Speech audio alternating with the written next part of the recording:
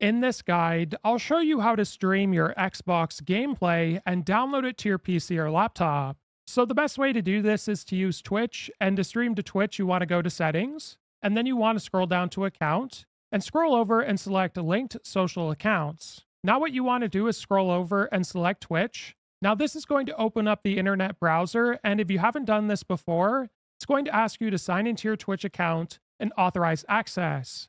And once you've done that, you want to go ahead and go back to your home menu.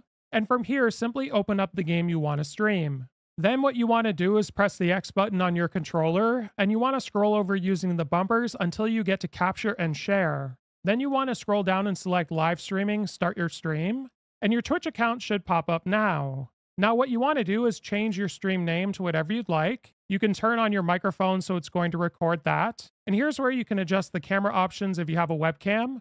And if you go to more options, this is where you'll be able to customize things like party audio, game volume, microphone volume, and most importantly, resolution and bitrate. So if you notice your stream is starting to lag, try turning this down and it'll be less likely to lag.